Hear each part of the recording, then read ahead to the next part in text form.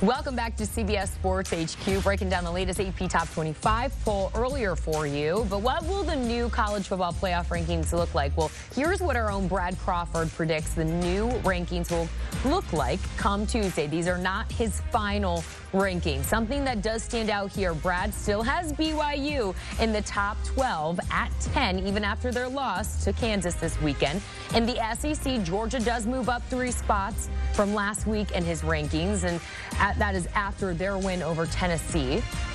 They're just 1 spot behind Bama and the Vols, still lurking at 12. Meanwhile, the Big Ten, you see there, has 4 of the top 5 spots, Notre Dame at 6. So I'm going to give the floor here first to our own Douzable to kind of pick apart these rankings. And I know, why don't we start with BYU? Yeah, we already talked about this earlier. Yeah. I don't see BYU being in the top he's got him in the top 10, but in the top 12 period, just because, again, a home loss to Kansas, who, yes, they're currently hot right now, Jordan, but then they don't have a winning record. They essentially have to win out to even become bowl eligible. I think the committee will hold that against them. And I would say, when you look at the ratings, right, and the rankings that we've seen, teams that have been undefeated, right, BYU, Indiana, they don't put them as a top 2 or 3 team because of schedule or lack thereof, right? So, like, when you look at BYU, right, they do have a good out-of-conference win versus SMU, but then when you look at the Big 12, it's not as strong as some of these other conferences like the Big 10 or the SEC. So when you lose to a team that doesn't have a winning record, I think the committee will punish them for that. All right, how about number 8 there? Alabama ahead of Georgia. Have a problem with that, or is that just right? No, that's right, because Alabama beat them head-to-head. Yep. Right? It's hard for you to put a team ahead of a team that beat you head-to-head when you guys have essentially the same record. So have no issue with that again. But just 1 spot behind them? You have no issue? Yeah, I don't have an issue with that at all. Again, then Ole Miss 2 spots behind them. Even though Ole Miss did beat Georgia head-to-head, they took a bad loss to Kentucky early in the year. So I think that's justifiable right now, Brad, having Ole Miss right there at 11 and Bama at 8 and 9. But I think SMU should be in the top 12. I honestly do. When you look at it, again, now, BYU could hurt them going down the stretch if BYU continues this trend of playing with fire and continuing to lose games. Then that could hurt that loss SMU took to them. But SMU, again, is one of the most complete teams in all of football. I think they've been punished because they're in the ACC. Again, if they were in the Big 12, again, who knows what their record would be. But look at Indiana, right? They're in the top 5 because they're undefeated, and they haven't played the strength of the Big 10, but they're not getting punished for it. I don't think SMU should be punished for that as well. So when the first playoff rankings came out 2 weeks ago, a lot of us argued that BYU was underrated at number 9, right? So last week, the committee corrected itself from the first rankings, putting BYU 6. Yep. So now after the Cougars' first loss, I just think they're going to keep them in that 10-11 range.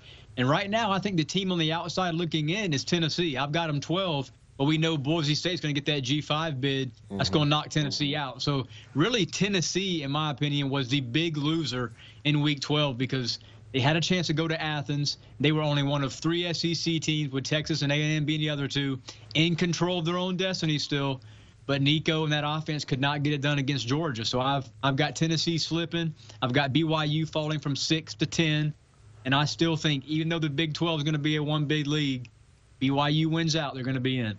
Yeah, Brad, so it's I'm funny. not predicting that, though. Yeah, I don't think they're going to win out either. They've been playing with fire this whole season. Funny thing is, I don't know if you remember, it was like 4 or 5 weeks ago, I put a scenario out there that Boise State being one of the top 4 conference champs, right? Just because I knew the scenario with the Big 12 could potentially happen. And now it's actually unfolding between our eyes. So what happens if Boise State is a top 4 conference championship by ranking, right? They get the bye, and that leaves a spot open for another group of 5 team, albeit maybe it's Tulane, maybe it's Army, depending on what happens these next couple games. Yeah, that's a great point to bring up.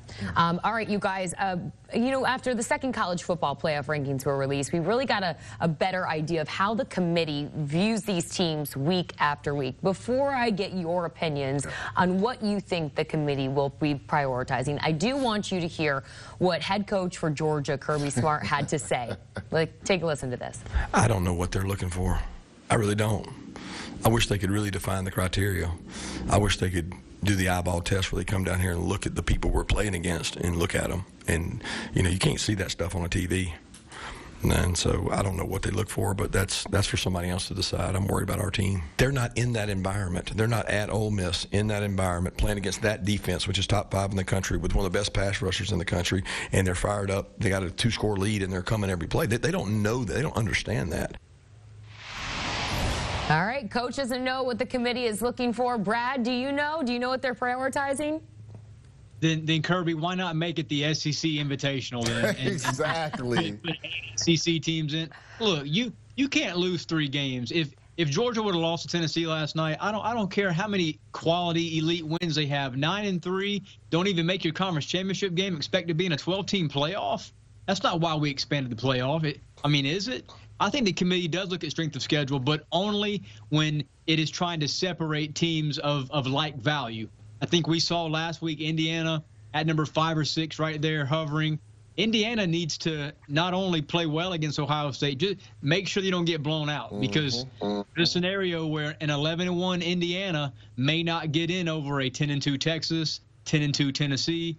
I know Kirk Cinetti and the Hoosiers don't want to hear that right now, but it's clear that the SEC, Greg Sankey, Kirby Smart now, they're kind of petitioning for this over these next few weeks that, hey, we're in the SEC.